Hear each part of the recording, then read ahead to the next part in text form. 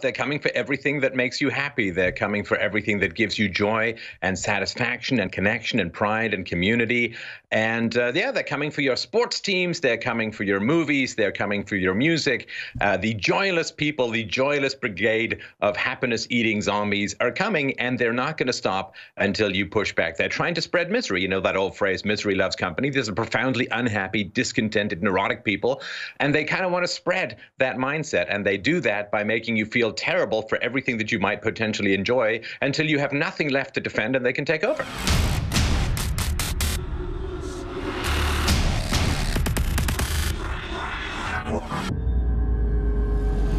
Joining us for the rest of the hour, Stefan Molyneux with his new book out, The Art of the Argument, theartoftheargument.com.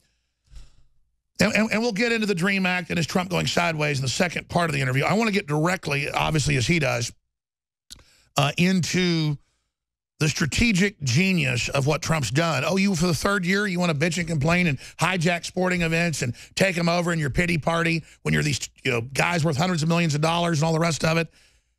He knows everybody's done with celebrity. He's always been the blue-collar billionaire. He knows this is the time to make this move. So he invokes them to attack him to show just how clear this attack on America is. And it's now been called the suicide of the NFL. They're now apologizing. They're now backing off. They're now hiring PR experts. They don't know what to do. So Stefan Molyneux, I mean, this just looks like pure victory to me. What do you think? Well, they're coming for everything that you love. They're coming for everything that makes you happy. They're coming for everything that gives you joy and satisfaction and connection and pride and community. And yeah, they're coming for your sports teams. They're coming for your movies. They're coming for your music.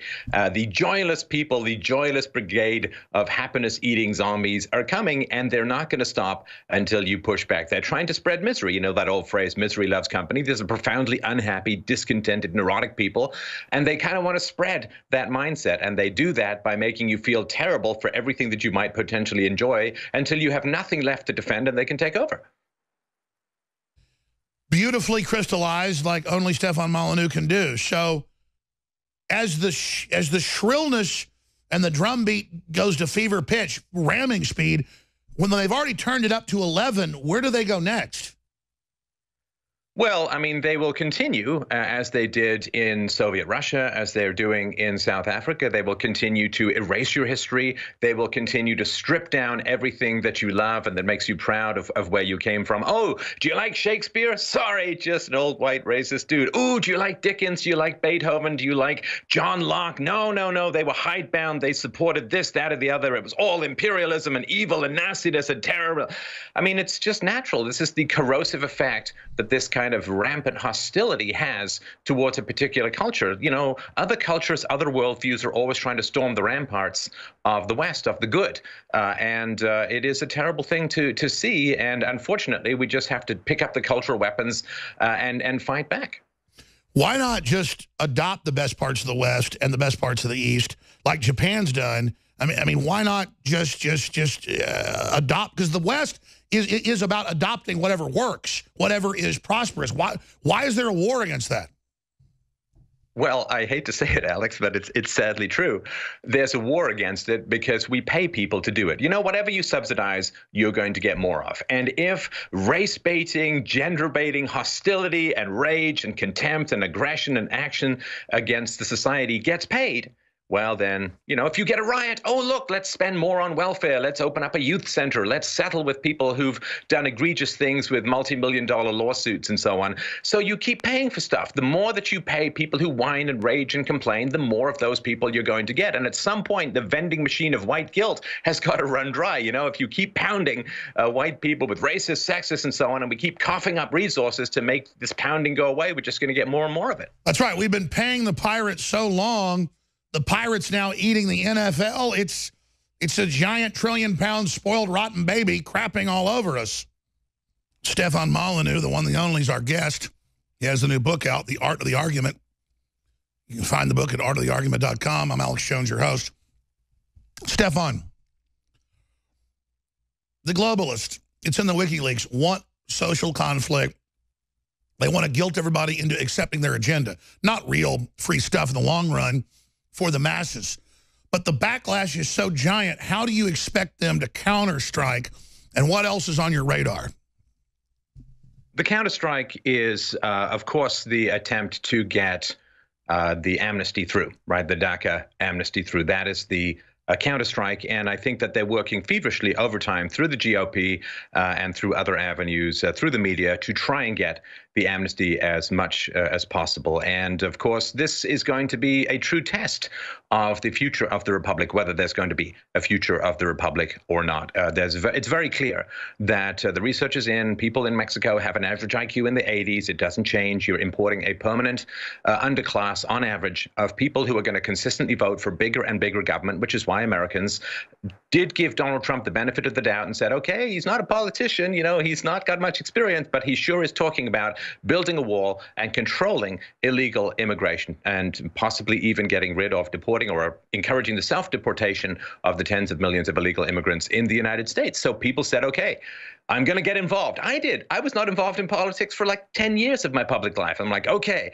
this is an important enough issue. And now, of course, the best you can hope for is that the rejection of amnesty seems to be the best you can hope for, as opposed to an end to DACA and the self-deportation or deportation of people in America illegally. And so this is one of these moments. People have to make their calls. They have to put their friendships on the line. They have to make the case. They have to call their congressman. They have to reject, as we saw with Luther Strange recently, they have to reject even the possibility of amnesty, or they're going to lose the Republic as sure as the sun is going to rise tomorrow. Well, I think a lot of it's political. It's the brainwashing of the populations that are brought in and how the schools are designed to never even have basic nutrition. Just even CNN just admitted last week massive IQ reductions with fluoridated water. So much of this is coming out. I mean, I know you get into more just the ineptitude of the elites, and I tend to agree to that, but they also kind of have an overarching plan where they admittedly say we're going to use diet, injections, injunctions. Bertrand Russell said that. We're going to use fluoride to dumb people down. And I know it sounds crazy, but they've done that. Well, and there are other things as well, of course. If you hit your children, it reduces their intelligence. If you don't breastfeed for the recommended sort of 12 to 18 months, it reduces intelligence, IQ points, and nobody knows how to recover it afterwards. So there is a war on the minds of children. And this needs to be reversed as well. This is one of the reasons I talk a lot about parenting and positive parenting practices in my show, because the children, of course, are the future of freedom. But again, right now, I mean, all of that stuff's going to show up in a generation. By the way, let's talk about that. I mean, 100 years ago, they said we want assembly lines, women in work, formula for babies. They knew it was wrecking them. They knew it was creating basically soulless people to a certain extent.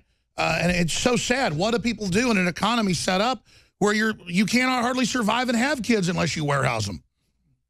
Well, of course, throughout most of our evolution, Alex, we survived on 3 berries and a rabbit leg a day. So the idea exactly, that they've built it where they've built all these expenses in artificially. Yeah, I mean, you don't need a giant house. I'd rather live in a trailer and be home with my daughter than live in a mansion and ship her off to some place. The goal of the state has been for many years to separate parents from their newborns. Because, of course, we're kind of like ducks in a way. We bond to whoever raises us. And if we're raised by the state, then we're going to bond with the state. We're going to view the state as not just a substitute parent, but a primary parent, and our actual parents as kind of like babysitters. So if they can get you to hand over your babies to the state, if they can get you, put them in daycare, go back to work after 6 weeks or 8 weeks, don't worry. Interchangeable people will just be able to take care of them. They're just completely interchangeable relative to you as a mother or a father. Then you're going to get a kid who ends up bonding with the state. And then when the state says, we're going to take care of you, people will say, well, what do I want my freedoms for? I've got a lovely nanny state here that's going to take care of me. Women marry it for welfare. Kids marry it for pseudo-education. Minorities marry it often for a bigger government. And there are those of us out there saying the state is not your friend. The state is a devil with a friendly mask, but the mask is coming off very quickly. Look at Venezuela. How many times does socialism have to end in a giant disaster for people to... they're always saying, I want to be like Cuba where the health care is free. They don't have any type of real health care in Cuba. People come here from all over the world to get it, and we have problems. But it's just this... We want communism. It's like this West Point Army grad. We're going to come back and talk about that with Stefan Molyneux and get into a bunch of other subjects. What does the victory of Roy Moore against the Republican establishment signify? That's big. We'll also look at where he thinks Mueller's going and other big issues. But like Molyneux said, the designed attack to end the human community, to break up the family, is the greatest scientific evil of our age. And it's on purpose by the robber baron super elite. We'll be right back.